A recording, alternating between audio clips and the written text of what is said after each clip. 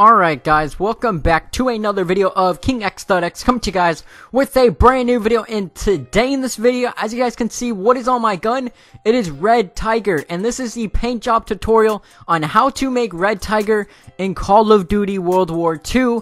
Since paint jobs have finally been added, you guys are able to customize your paint jobs and actually make them. It only took Sledgehammer Games 5 months to finally add it, but it's actually here, and it's pretty awesome because we have Red Tiger, and I'm actually able to make Blue Tiger as well. So if you guys do follow along on this tutorial, I'm probably just gonna have music overlaying in the background just so you guys can just listen, or you guys could just, you know, turn off the volume if you guys don't want to hear it, and just pretty much just follow along if you guys do want to make Red Tiger. I will have a bunch more camos probably coming out today, maybe even later on this week. I do want to make this like a weekly, or at least upload 2 or 3 times a week on these paint jobs, just because they look really well, and I think creativity on these things can be absolutely insane. But like I said, you guys saw in the very beginning, that is Red Tiger.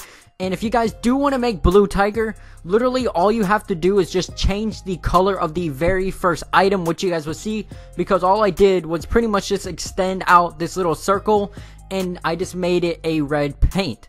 And you guys could just change that color and it'll make it blue, and you can just pretty much just have blue tiger, red tiger, green tiger, whatever tiger you want.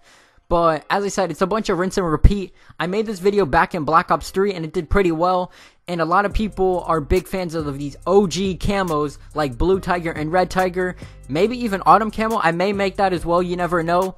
But at the moment, Red Tiger and Blue Tiger are the two that you can actually make at the moment from my walkthroughs. As I said, I will have more paint jobs coming out probably later on today, but I'm gonna stop talking and I'm gonna let you guys actually enjoy watching the paint job. I'm probably not gonna slow down the video. If I do, it may be just a little bit, but yeah. If you guys did like this video, make sure to like, subscribe, and comment what you guys do want to see next. Also, put on post notifications so you guys do not miss another paint job tutorial. And I'm gonna let you guys watch the video. Enjoy.